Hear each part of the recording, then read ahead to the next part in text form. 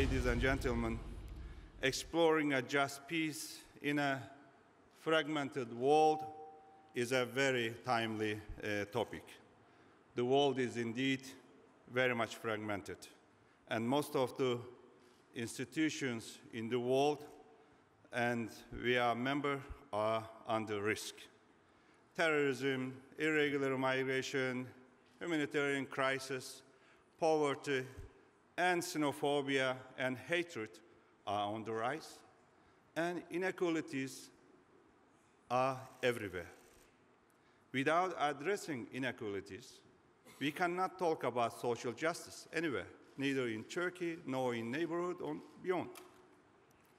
And international organizations fail to deal with the actual threats. Geopolitics is back, prevention is weak, and conflict resolution is even weaker. That means there is need to adopt a win-win approach and reform the rules-based international system. Strengthening international institutions is an important aspect of this agenda, and the UN must fulfill its global role to serve humanity. And the UN's structure, working methods, as well as procedures, rules of procedures, must be reformed to better respond to the global challenges. That is the expectation of our societies today. And we support UN Secretary General's pledge in that respect. And the reform should also include the UN Security Council system. That's why my president has been emphasizing and underlining that world is bigger than five. It's not an empty motto. And the United Nations should be reformed itself. And UN is not meeting the expectation of today's world. Forget about the UN. Our regional organizations are also not meeting the expectations of our societies in Europe, particularly. And European Union is one of them. Therefore, European Union and the Council of Europe and the OSCE and the others should also reform themselves. When I was president of the Parliamentary Assembly of the Council of Europe, the reform was my priority. It was the priority at the same time of the Secretary General, who is still Secretary General of the organization, Torbjörn Jagland. And we didn't reform only the Parliamentary Assembly, but even the European Court of Human Rights, and which is more effective right now. Therefore, reform is an ongoing process. We need to continue reforming these organizations. And while we are facing all these problems in our neighborhood, Turkey cannot just sit back and watch. Therefore, the principle of today's Turkish foreign policy is enterprising and humanitarian foreign policy. And we must take initiatives and employ hard and soft instruments of power to implement the enterprising and humanitarian foreign policy in our neighborhood and beyond. And we take active roles in prevention and peaceful resolutions of the conflicts. Syria is one example, and the immediate example. The deal, the memorandum that we signed with Russians on Idlib didn't only prevent the humanitarian catastrophe, but also prevented another mass flow of migrants to the Turkish border as well as towards Europe. And now there is another window of opportunity for political solution. Without Idlib deal, we wouldn't be able to do that, because otherwise there will be no opposition, and there will be no negotiations between the opposition and the regime for constitution or for a political solution, which is the best solution for Syria. Humanitarian assistance and solving the problems of the people where they are living is so essential. And Turkey has been very successful in that regard. And I am so honored to repeat that Turkey is the most generous country in the world right now. Our humanitarian and development assistance reached $8.1 billion in 2017. And second is United States, and their humanitarian and development assistance amounted $6.7 billion. In 2016, they were at the top, and with $6.3 billion. And our humanitarian assistance was $6 billion in 2016. So you can see the achievements and the progress that we have made. And we will continue supporting the vulnerable people in all over the world. And we have spent $32 billion for the Syrian refugees, only Syrian refugees living in Turkey, not the others. And we have another more than 500,000 refugees and migrants from different parts of the world, from Afghanistan, from Pakistan, from African countries, and even beyond. Now we are signing the readmission agreements with the source countries. That is another story. But here, what I am trying to say that migration is one of the challenges that we are facing today. Even though we don't have world war today, more than 65 million people had to leave their homes for this reason or that reason. Forcibly, some of them. But now they face other problems where they are living now.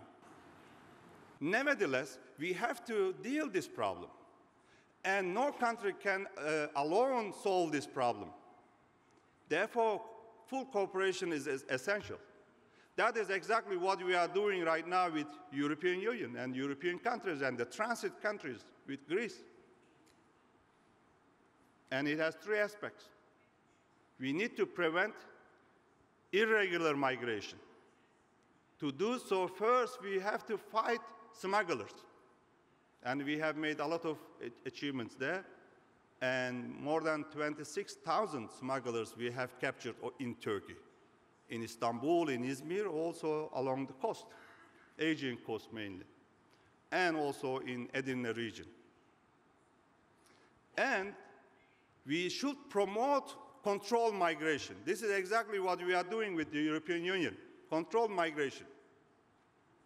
And despite all these problems, and the opposition of the many leadership in Europe, thanks to the Madam Merkel's leadership, and also Prime Minister Rutte, we signed this agreement during the Dutch presidency of the European Union Commission. EU has resettled almost 20,000 Syrians in return to what we receive from Greek island. Now, Greece has some problems to send them back. That is their own problem, but now it's also affecting the other host countries. We need to deal with another big challenge in our countries, in Europe, which is xenophobia, racism, Islamophobia, anti-Semitism, any sort of phobia, I mean. They are all on rise. And maybe Stef can tell us more, because one political party in his country is increasing its support at every election, and they have to deal with that.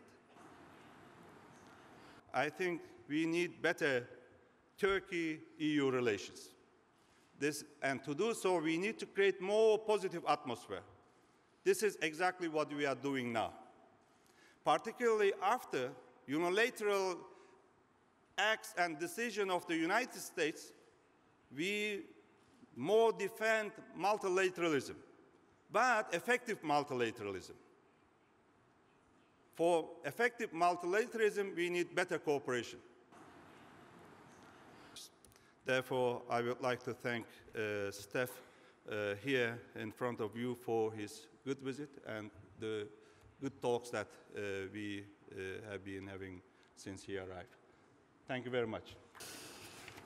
Excellencies, ladies and gentlemen, I would like first of all to thank my friend Mevlüt Çavuşoğlu for inviting me for this important forum today.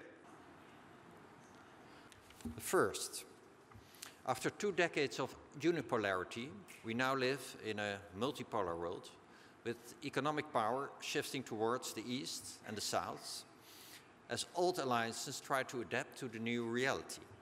It's a world where multilateralism and the system of international cooperation set up after World War II are under pressure, and where the principle of might makes right is consequently in danger of gaining the upper hand.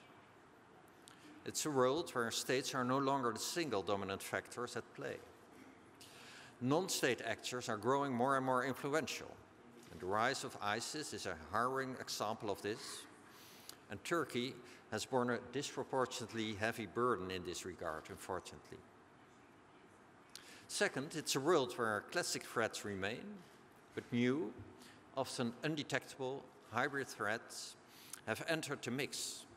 Cyber threats, meddling by foreign actors, and fake news, to name but a few. Third, we live in a world where people have become increasingly mobile, and this has benefited many, but it can lead to disruptive, irregular migration patterns when not handled responsibly. And Turkey knows this all too well, as host to an astonishing 3.5 million Syrian refugees, with all challenges this entails. And we truly appreciate this tremendous humanitarian effort. And by relocating refugees to the Netherlands and providing financial support to the EU facility for refugees in Turkey, we are happy we can help in this effort. Let me run through 5 elements that I and my country believe are essential in our fragmented world. I come from a small, open and wealthy country that is heavily dependent on trade. Trade with our partners, both close and far away. A country that remembers the devastation of at least one world war and the pain of decades of rebuilding. A country that has had first-hand experience of what happens when the international order breaks down. And a country that, like many others, has a tremendous interest in preserving international law and rules-based international legal order. And when I say rules-based international order, I mean that in the broadest sense of the term, encompassing all various structures of international corporations that benefit us so greatly. Structures of cooperation where countries come together because they prefer to meet in conference halls rather than on the battlefield. And because they believe in working together towards common goals. For Europe, this has resulted in peace through integration. For NATO, this has meant peace through pooling resources and common defense. And for the United Nations, this has led to peace through cooperation and the development of a rules-based international order. Or, as the UN Charter rightly puts it, the conditions under which justice and respect for the obligations arising from treaties and other sources of international law can be maintained. My country has invested heavily in promoting a rules-based international order, since as far back as the days of Hugo Grotius, and as host to the Hague Peace Conferences, the International Court of Justice, the International Criminal Court, and other key international legal institutions, the Netherlands has a proud tradition of championing international law. And indeed, it is enshrined in our constitution. As the Roman writer Vegetius observed in his Re Militaris Institutia, if you want peace, prepare for war. And unfortunately, that principle is also true today. A realist like me cannot help but concede that a just peace sometimes requires more than just simply talk. We need to be ready, when all other options are exhausted, to use other means than words. We need to be ready to exert real pressure, to hit an opponent where it hurts. After all, By imposing punitive sanctions, the world forced North Korea back to the negotiating table. And in some cases, we even have to be ready to take the kind of steps we're all working hard to avoid. The threat of military action is sometimes enough. Deterrence is a major component of defense. But sometimes it's necessary to go even further. When all options have exhausted and our very existence is threatened, the use of military force cannot be ruled out. In extreme cases, we have to be ready to take up arms, even if we don't want to. The threat of ISIS was such a case. A 79-member coalition joined forces and managed to defeat an apocalyptic army of 30,000 fighters that was causing havoc in Iraq and Syria. And as a result, ISIS now has almost no territory left. We don't want to play the military card, but we must be prepared to as a last resort. Since 2001, our soldiers have stood shoulder to shoulder in Afghanistan to prevent this troubled country from falling back into instability. So, just peace and security go hand in hand. But I also want to highlight the importance of rules. Even in cases where we have no other option than to take up arms, there are rules that we must follow. In order to have just peace, our use of force must also be just. We must abide by the laws of armed conflict. And even in situations of conflict, the principles of international humanitarian law must be fully respected. This brings me to my third point. Predictability breeds confidence. And confidence is the most vital component of international relations. This should never be taken for granted. I mentioned the European Union, NATO, and United Nations, but also forums like the Global Counterterrorism Forum, where 29 countries work together to tackle a shared challenge. And consider, for example, the success of the Iran nuclear deal, the JCPOA. Europe has stuck to the agreement that was reached. Consider also the importance of solid and predictable trade agreements with level playing field. In the WTO framework, countries refrain from taking unilateral steps because in the long run, it's not in anyone's interest to damage the hard-fought level playing field. Building confidence by being predictable also means honoring the old principle of pacta sunt servanda. Rules are to be respected, internally and externally in relation to our partners. For a country like the Netherlands, as a member of so many international forums, this means that you can count on your allies. And a clear example of this was when we provided Patriot missiles for the Turkish border to protect Turkey against attacks from Syria. And it means not shying away from reform, but reform must be constructive and moving with the organization, not against it. But the ultimate goal of making the organization better. And this goes for the UN and of course also for the EU and for NATO. And it means that we must be prepared to address difficult questions. In regional bodies like the European Union, we must be especially strict about issues like budgetary discipline and to ensure that there are consequences when it is not observed. It also means being consistent about accession criteria, strict and fair. And this principle is true for migration as well. We will respect the UN Refugee Convention, but we will also honor our agreements on the return of irregular migrants. And finally, predictability also entails respect for human rights and their universality. And I would like to stress there can be no pause button for this principle.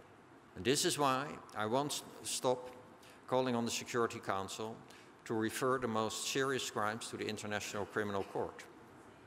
In that connection, I welcome the recent announcement that the International Criminal Court's prosecutor has opened an investigation into the forced displacement of the Rohingya people from Myanmar. Together with Kuwait, the Netherlands has put a lot of effort into holding accountable those responsible for the atrocities there.